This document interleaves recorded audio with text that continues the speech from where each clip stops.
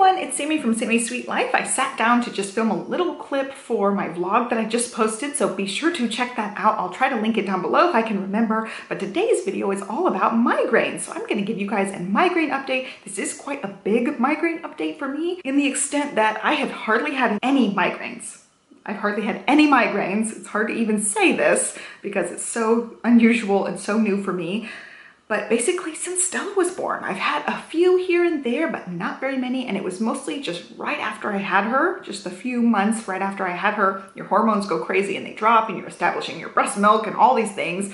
So I did have a few then, and then I did go to the neurologist pretty early on after having her. They don't do Botox when you're nursing. They don't do Botox when you're pregnant. So I didn't have Botox for a really long time and I was still nursing. I went in and they gave me what's called trigger point injections, and they inject steroid or just saline into certain spots on your neck, and it loosens all the muscles and joints and everything. Really, it can be so much as just the physical needle loosening the spots, and also if it's a steroid, that also helps to loosen everything up. So I have a really, really tight neck. I hold a lot of tension like all down my neck area, and that can contribute to migraines. So they think that's just part of, I ended up having a car accident in college. It was actually not my fault. Somebody ran a stop sign, rammed into my car, and they T-boned me, and my car spun 180 degrees. It was pretty significant.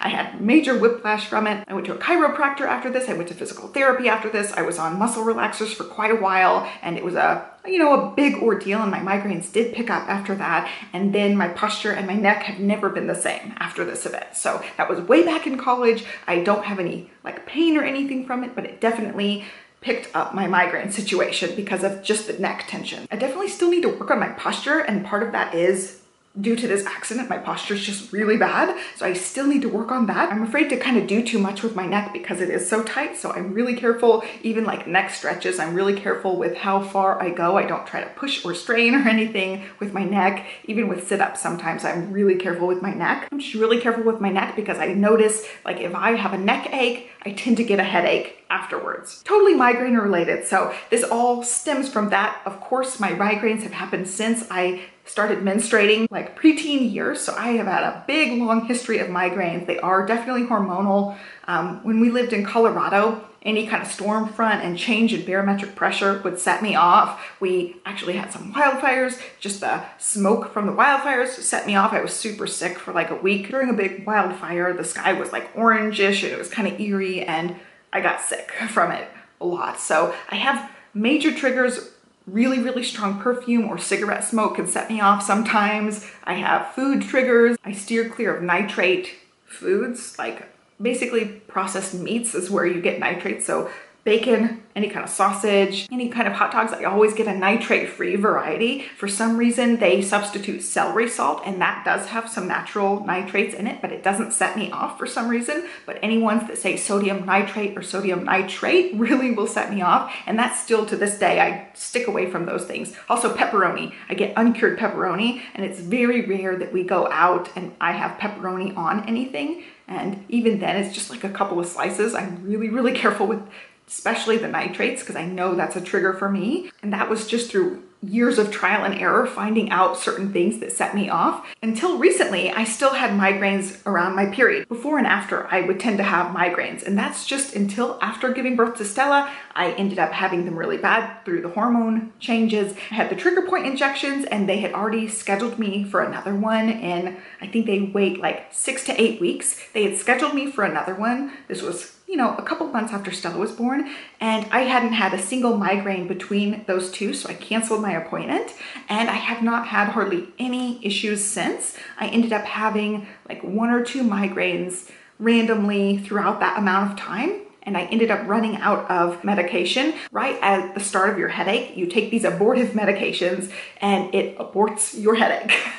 So that's what they are. Usually they're triptans or some sort of form like that. I'm on Imitrex, so if I get a migraine, I take Imitrex. Well, my prescription ran out. Well, I ended up taking the last one I had, looked at my box to refill it, and it was like years old. The medicine hadn't expired, but my refill ability had expired. So I had to have a neurologist appointment because I just needed a refill just in case. I never want to be without medicine.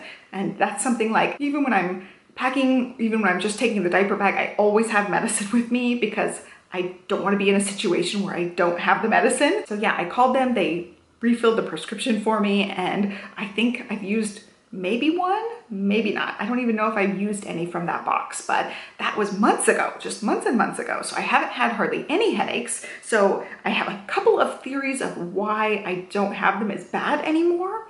One, I had them really bad during school. I really cared about school and I was stressed out about school, especially in high school. And then again in college, they got worse and worse. And then I got into the car accident. They got worse from there as well. And I just think lack of stress. I'm just not under a whole lot of stress. I try to manage it the best I can. I also have started exercising. I'm still like a few months shy of a year of exercising, and exercise is a good stress reliever. So that's also something that I think plays into it. I can exercise and move my body, and that will help alleviate some stress. Also, I'm really careful about my diet. I make sure that I don't skip meals. I make sure that I avoid the foods that could potentially set me off. And I also make sure I stay hydrated. And definitely something to do with having Stella completely changed my hormones. My periods are still a little bit different than they used to be. I don't get migraines pretty much every time. Before I would get a migraine or a very, very close to a migraine headache, like a really throbbing headache that was almost a migraine. But lately I have hardly gotten even like one tiny little headache at the beginning and end of my period. I'll still have a little headache here and there, but I can just manage it with a little bit of ibuprofen, and after like a dose or two during the first day or the last day of my period, I'm fine. And it's so different than how it used to be. I would used to be out for like a day or two with headaches and migraines, and it's just different. So definitely something to do with having Stella changed my hormones. I don't know how or why, but I'm loving it. I'm basically migraine free now. And the other thing that has happened, I ended up just, I think when I was pregnant with her, just hating my hair. I ended up chopping it all off myself and then asking Johnny to give me an undercut. And I'm gonna turn, a weird angle here, but I'm gonna turn. I have this part of my head all the way down, shaved, and right now it's a little bit long. I'll turn all the way around so you guys can see. It doesn't look the greatest, but it's just here all the way down. And that's called an undercut. So I have that, and I've always seen these pictures on Pinterest with people with like little designs done through their undercuts, and I just really wanted to have one. And it had this added benefit of lightening my hair. I used to have my hair pulled back in a ponytail, and it just would make my head start throbbing, and it's just due to the pressure of all of the hair, the weight of all of the hair. And now I leave my bun up all the time. Basically half of my hair is gone. It's still big, like, I don't know if you guys can see. I'll take it down. I'll do a tour for you guys, give you a hair tour. So like, I have a really thick hair. It's something that every hairdresser has always just mentioned, that like, oh my gosh, your hair is so thick anytime I go to a new hairdresser. So keep in mind, the back half of my head is completely shaved, and that's how thick my hair is. Like, it's still a huge, massive ponytail. It's still a lot of hair. So I still have tons of hair. I can still, like, if my hair is down, you can't really tell that I have the undercut. It's so thick, but my hair has stayed shorter. I used to have really, really long hair. I used to not have the undercut, and I think this has been like my magic thing. I don't know why or how it works, but I've talked to other people who have had the same story with this. So it just doesn't weigh down my head as much. And I find that when my bun starts getting heavy, I go get a haircut. I get a couple of inches cut off. So my hair is like to here right now. And when it gets a little longer, I'm gonna chop it again to like shoulder length. And I don't go as long as I used to go. So I had hair like way down my back, and it was the full head of hair, and it was really heavy. So anytime I would pull it up, it would really weigh down my head. And I think just the pulling, like pulling on the back of my head to get it up in the ponytail, and also pulling my forehead would also contribute to some massive headaches. And even when my hair was down, it was super duper heavy. And I think that was one of the magic keys for me, just the missing piece. And it was a byproduct of this. I just was pregnant, getting really frustrated and hating my hair and just feeling so hot. So one day I chopped it really, really short, and then another day I had him shave the back. Definitely changed my migraine situation. Like I said, those are my theories on why it helped, but it definitely helped, and I'm a big believer in it. And since then, I've talked to 2 other people who've had undercuts. One was actually Olivia's hairdresser. She had her first like big chop, and her hairdresser had a major undercut, basically like to the sides, and just the top little section was done up, and it was super cute. She had it in braids, and it was different colors, like mermaid colors, and it was gorgeous. And I complimented her on her undercut while she was cutting Olivia's hair, and she said she did it because she was having really bad headaches. And I was like, wait a minute, like that's my theory too on my undercut. And then just recently in my last vlog, I went to Indianapolis, and somebody in the hotel who was there early morning when I was about to go get on the plane, I was waiting for my mom to pick me up to take me. It was like 4 a.m., but the hotel staff was there, and she walked by and she goes, oh, I really like your undercut. And I told her, thank you. I think it maybe helps with my migraines. And she goes, I got my undercut to help me with migraines, and it has totally helped. So we both like bonded over this like undercut migraine situation. So that's 2 other people that have had the same story with me. And also the doctor who gives me my Botox, who I went to for years. We've been in Austin for 5 years, and I went to her for 4.5 years. I haven't been back because I haven't needed to go back, but she actually had a side undercut. When her hair flipped over to one side, you could see like one whole side was done underneath. And I had asked her about it one day, and she said her hair is just so heavy, so she doesn't like the pulling weight of it. And that gave me an idea of, maybe I should try that someday. I want to say the main difference is the undercut. I think that really helped. My hair is super thick. You guys could see how thick it is, and it just weighs me down. It physically weighs me down, and it's so nice to not have all of that weight on the back of my head.